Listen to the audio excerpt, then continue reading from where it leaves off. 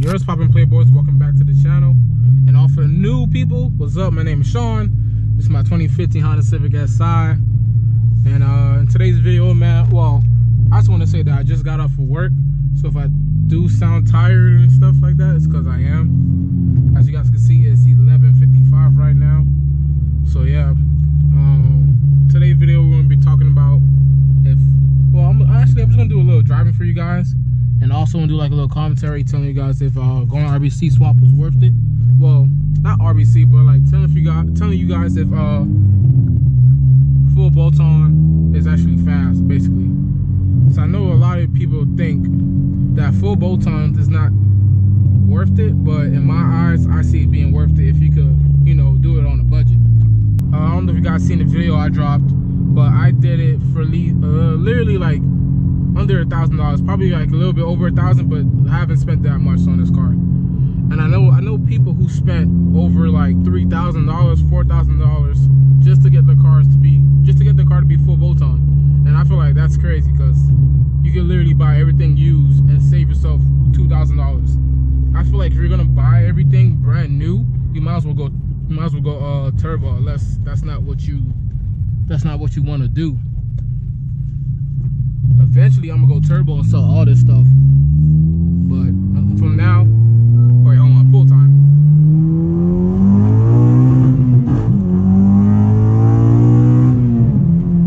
I didn't take off traction control.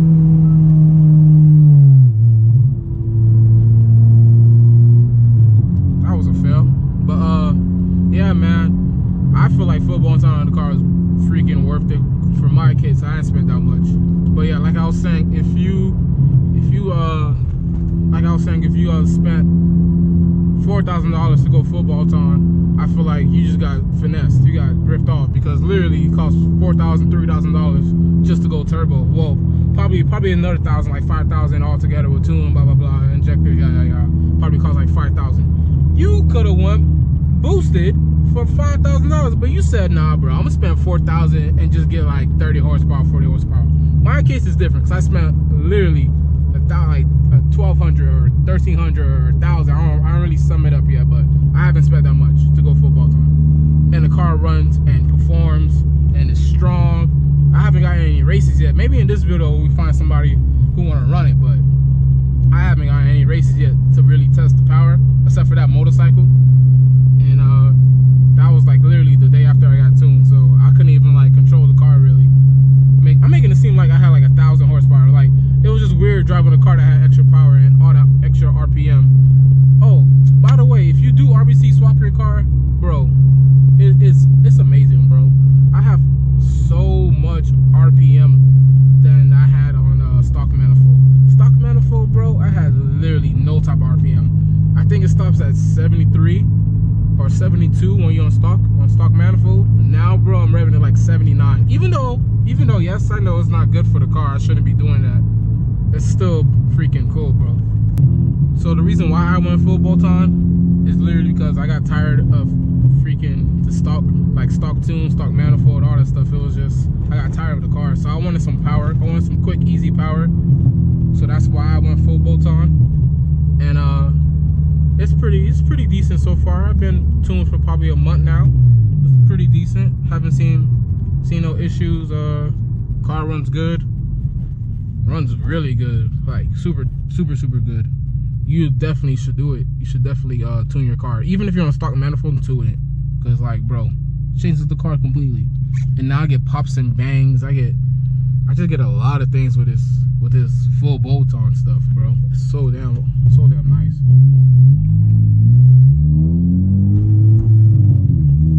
You guys probably can't hear it, but this car pops. Put the windows down a little bit.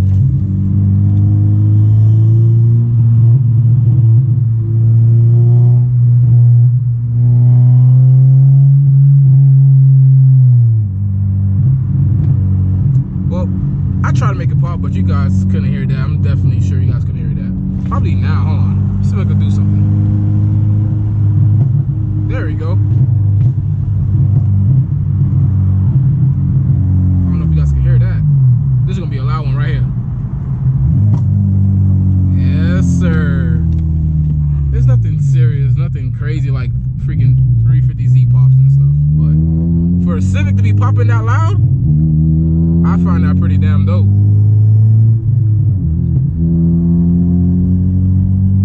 And also, I don't know if you guys can hear it. I have since I'm on the PLR kit, blah blah blah, and you get the throttle body spacer. You do get that little.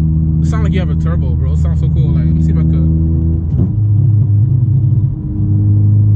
I don't know if you guys can hear that. It sounds like I'm turboed.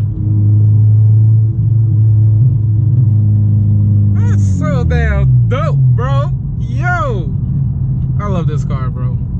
If you're thinking about freaking going full bolt on, bro, just do it, bro. Unless you're about to spend like $4,000, then go turbo. Definitely go turbo. But if you're just gonna daily drive and you want like a fun little daily driver, not too much power, something like, you know, got a little quickness to it, I say do it. I say turbo. I say full bolt on your car. Definitely do it. Look at this guy. What is you doing? Why are you so close to me? It's time to do a pull? Not yet, not yet. Oh my gosh, those pops are loud. So time to do a pull now? Let's get a small little pull, small little 60. 1, 2, 3.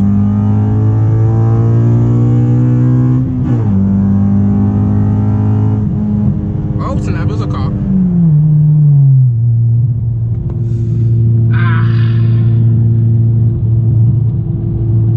don't know if you guys can see the cop, but yeah, that wasn't a smart idea. Good thing I see them and didn't keep going to like 120. The power band on this car is great. RBC just like kicks it up a notch, bro.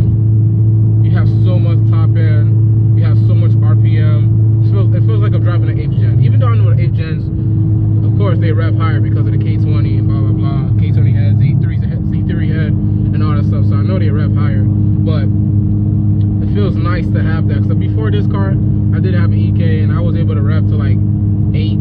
So it kind of missed that in this car. But now I'm over here revving into 7900, which I know I shouldn't, but it's still nice to know I can do it.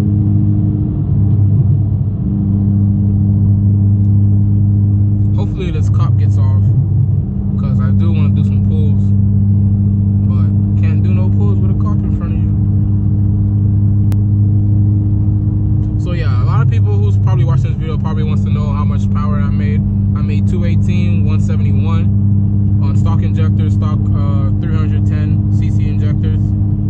So that's pretty decent for stock injectors. I know I should upgrade to RDX, but I didn't feel like spending the time and money to just do that. I know it's safer too, but I didn't feel like buying it. Plus, I was not gonna buy it for $400, $500. Well, I know it's like $400 or $300 for the whole kit with the clips and all that stuff, but I didn't feel like waiting and buying that. I wanted to get tuned, and I just wanted some fun power to play with. Nothing crazy. 218 is fine for me. It's nothing that I'm gonna complain about in the future and say, yo bro, this car sucks, bro, the car's slow. Eventually I'm gonna get tired of it. But right now I'm enjoying the car for what it is. I mean, it's a 4-cylinder, high revving, high compression K24, bro. So like, can't complain. And it's still torquey. A lot of people think when you go RBC you lose all that torque. You do, you don't lose all your torque. You still have torque, but it's not like crazy amount. Like, you're not making 190, but 171 is pretty good. I'd rather have torque and top end rather just having top end. It's fun from light to light. So I don't know if you guys can hear that, but yo, this car is like so freaking cool, bro.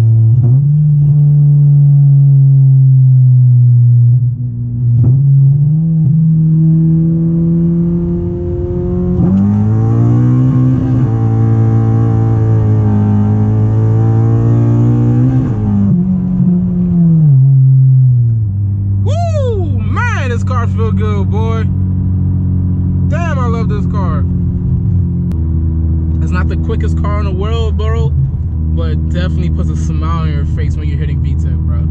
Definitely. Like, this car is just like,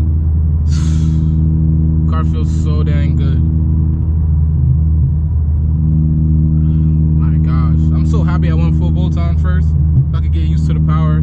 So when I do go boost in the future, I won't be too scared of stuff, you know.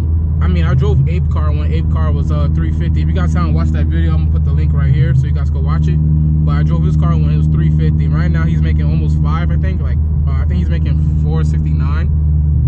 And like that's totally a different car, bro. That's totally a different car. So like, especially because of the especially because of my car.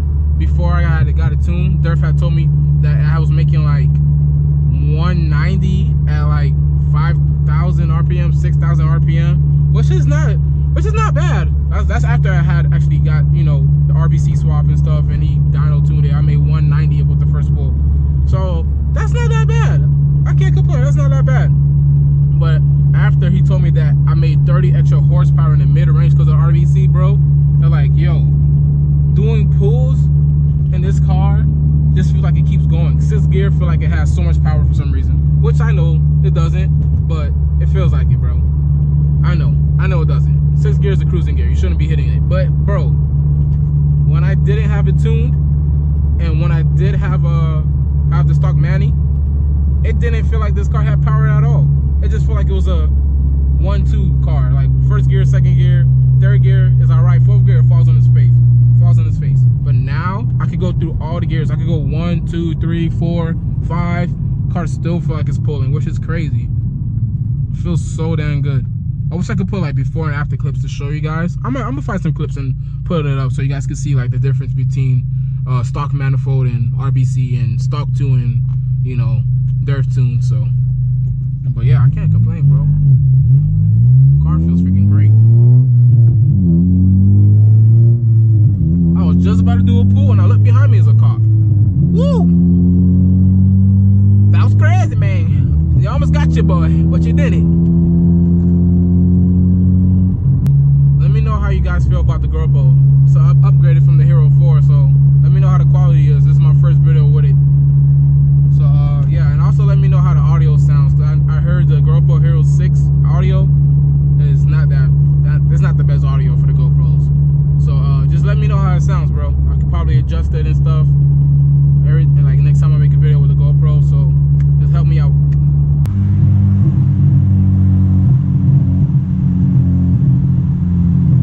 I know you guys can hear the burples. I know for a fact you guys can hear that. Do you guys hear the intake? That crap is so loud. Woo! Oh my god. Bro, I love this car, bro. Can't wait to the future when I can actually build the motor, boost it, all that stuff, bro. I'm never ever gonna sell this car, bro. This is the last of VTEC motors, bro. Why would I sell this car? Like, yo. Woo! I love the knife jams, man. Car is amazing. Car is spectacular. Like, yo, I love this car. Oh my gosh.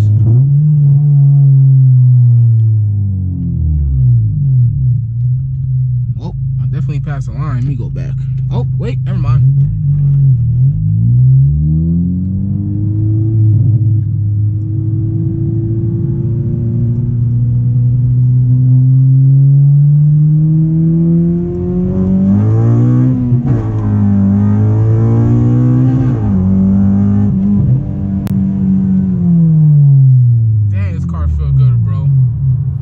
Power shifting. If anybody who's like close to Action Clutch or any clutch brand wants to sponsor me, please sponsor me, bro. I keep power shifting. I can't stop. Well, alright guys, this is where I'm gonna end off the video. I'm almost by my house, so I don't want you guys to know where I live. But yeah, man, if you guys enjoyed the video, please drop a like, comment, subscribe, follow your boy on Instagram at _guys and soda, and your boy's out. Peace.